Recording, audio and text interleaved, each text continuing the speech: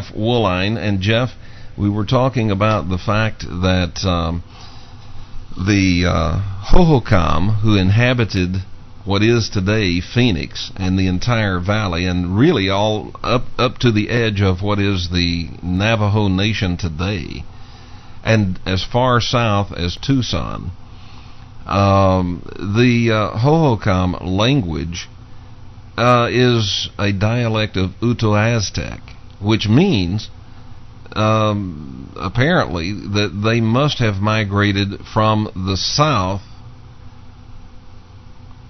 to this area, bringing with them, of course, their religion, and the religion includes human sacrifice. And I had asked the question, have you discovered any evidence at all on South Mountain that would indicate they practice human sacrifice?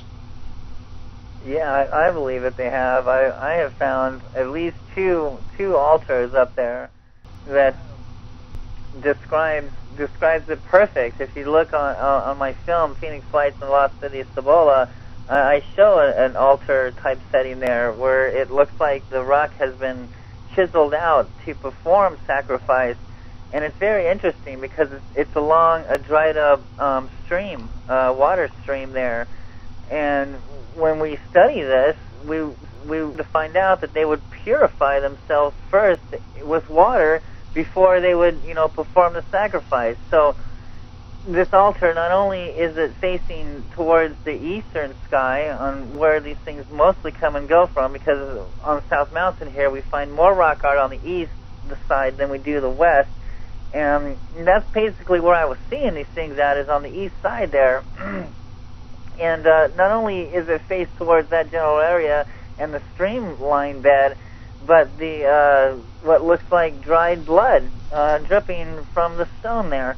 So there's a lot of evidence to suggest that there was more going on to what the archaeologist has led us to believe, that these Hohokam people were just a simple peace-loving people making pots, and I think the story in this goes a lot deeper than that.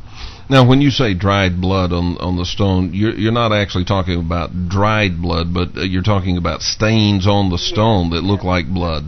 That's correct. Yes, yeah. Right. Yeah, and because after hundreds of years, the actual dried blood would be gone, but the stain on the stones could stay. Oh yeah, you can see that on the Mayan pyramids there. As they toss the bodies down the stairs, and all the stain. Some of the pictures that we see from Mexico, they only depict like one side of the pyramid, but when you go on the other side of the pyramid, it's like a bloody mess there. So yeah, that wouldn't make a very good picture to put on a travel poster. So yeah. All right. Well, Jeff, we've taken a look at all of this from a whole different perspective tonight than we ever have before. We've looked at these people, and I think that look, America's ancient history is as rich and is as mysterious as anything we've ever heard from Egypt or from Sumeria or any of those other ancient civilizations. We just never hear about it here. No one ever really delves into this and really talks about it. When you've got people that can build buildings like what we have just looked at tonight and what we've talked about, you're not dealing with dummies here. You're dealing with people that are technologically, architecturally advanced, especially for the times in which they lived. And how many things, think of this, folks, how many things were built this year that are still going to be standing 500 years from now? Not too many. And yet some of these buildings that we looked at tonight were built and abandoned more than 500 years ago, and they're multi-storied buildings, And I mean, we looked at one that's at least 4 stories tall. 2 of them actually that are at least 4 stories tall, still standing, and the people just disappeared. Jeff, we've only got a few minutes left. Why do you think these people disappeared?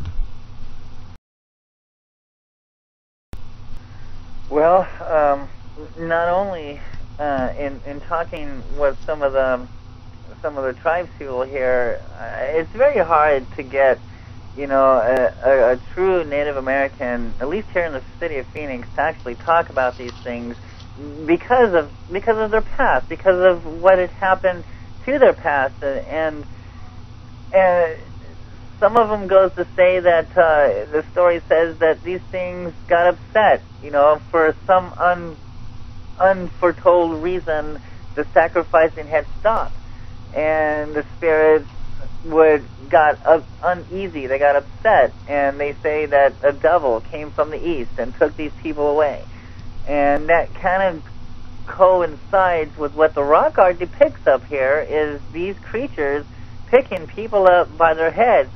And not only that, but they're actually interacting with these creatures. They would have acrobats, like perform acrobats in the sky. They would hang from barbells and fly with these creatures. Where they took them, heavens only knows.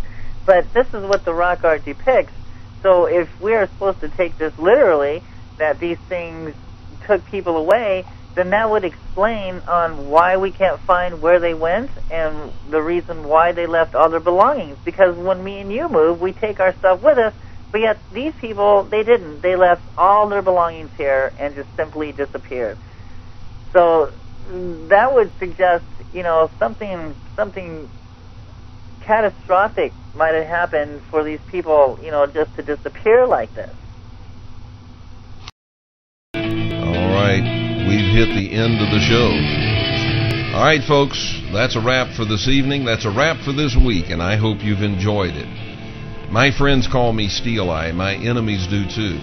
You can call me whatever you want to call me. Just keep coming back again and again and again.